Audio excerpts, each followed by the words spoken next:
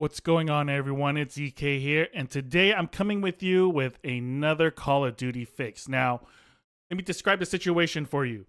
Let's say you just started playing Black Ops 6, you go into the game, you change all your settings to the way you like it, you change your graphics profiles, you change your controller settings, everything, sound, whatever. You set it the way you like, play the game a little bit, and then you get tired, you quit, and then you go take a rest, you come back, you open up the game, and oh look, everything that you changed is completely back to the way it was before.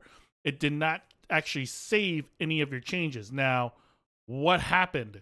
So there's an issue, or not really an issue, but there's a thing with Windows 10 and Windows 11 where they basically kind of block third-party access to a lot of your folders. So and it's dealing with particularly with ransomware, with the ransomware protection. So this is not just actually a unique thing to just Call of Duty. It can happen to a lot of different games.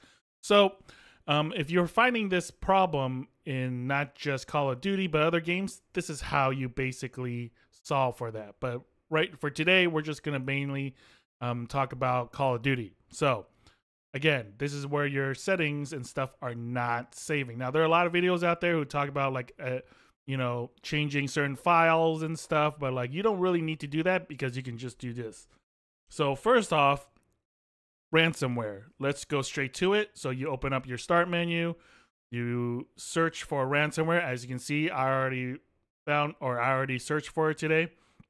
So you bring up ransomware protection. From here, I personally just turn this sucker off and call it a day.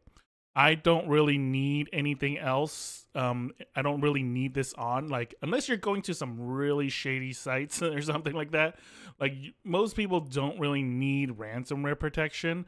But in case you want to, leave this on because you feel a little more protected, then that's totally fine too.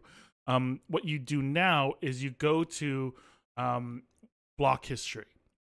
So when you click through that, for me, I have nothing because it hasn't been blocking anything.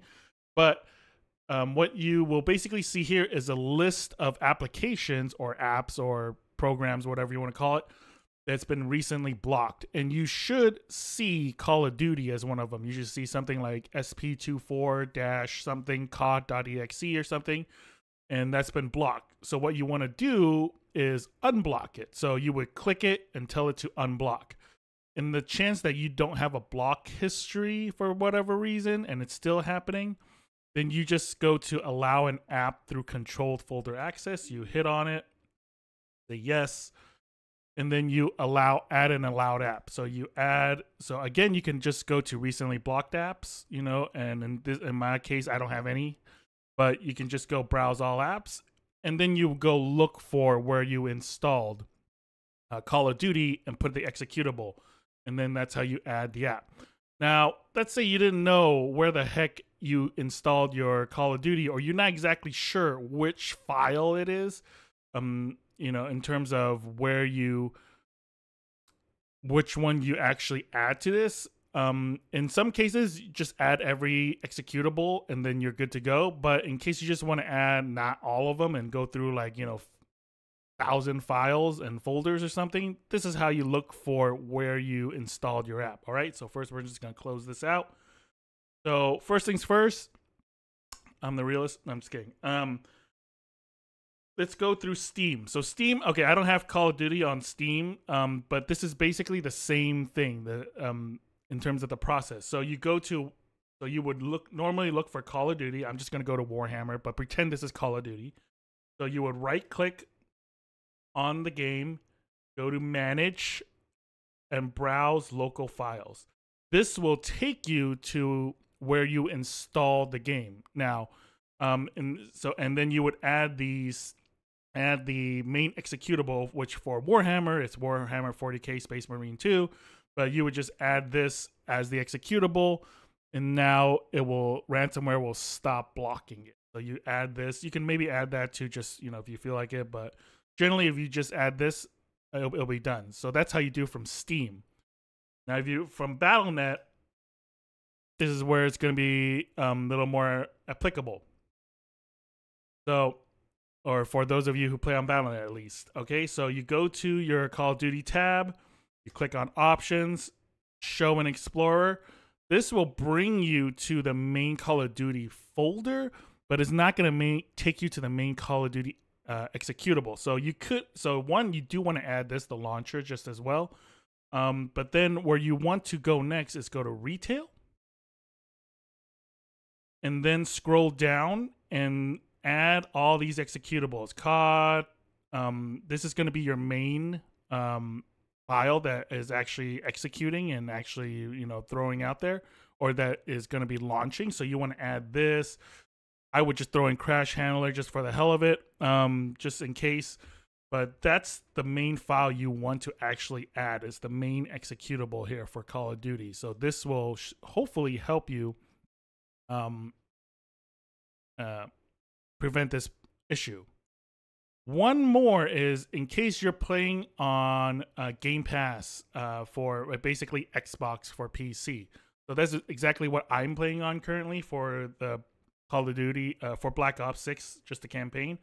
So if you were in here, same thing, very similar situation or similar process. You go to your Call of Duty, right click, manage, and then you click on the Files tab. And this will tell you exactly where you installed Call of Duty. And you hit Browse, and it'll take you straight to it. Call of Duty content. And in this case, for Black Ops, it's under SP24. And you want to scroll all the way down to COD 20 to an executable. In case you have to search for it, you just do, this is the actual Call of Duty executable. So in the case that you can't actually find what you're looking for, this is the exact file at the executable. Just search for it inside your inside your Finder window, and then once it finds it, you just want to open file location to find exactly where it is. So here's the actual SP24-COD. It doesn't have .exe because doesn't have to show, but it's the application file. This is the essentially the executable you want to add to ransomware in case you want to so in order to unblock it, in case you want to leave ransomware on. After you've done that, go back into COD, change your settings, exit, come back out, and then go back into the game to see if it worked. Now, this should take care of it. In the chance that it does not take care of it, you're going to have to do a little bit more in terms of editing some of the documents, which I don't really recommend. In this case, I would just I wouldn't really go into that because, for me, I'm not too confident. But if you are, that's totally fine if you are. But if in the case that it just doesn't do what it's supposed to do, I would just go to ransomware and I just turn it off. Honestly, unless, like I said before, unless you're just doing some really weird stuff on the internet, chances are ransomware is not gonna, the Windows Defender is gonna do just fine in terms of protecting your computer, and turning this off is not really gonna be that big of an issue. So, but if you want to, you can just leave it on and just go through the process. But anyways, let me know if this process is helping you. Put in the comments. If it's not, I'll try to find a solution for you. But yeah, please give this video a like, and I'll see you guys on COD. Take it easy.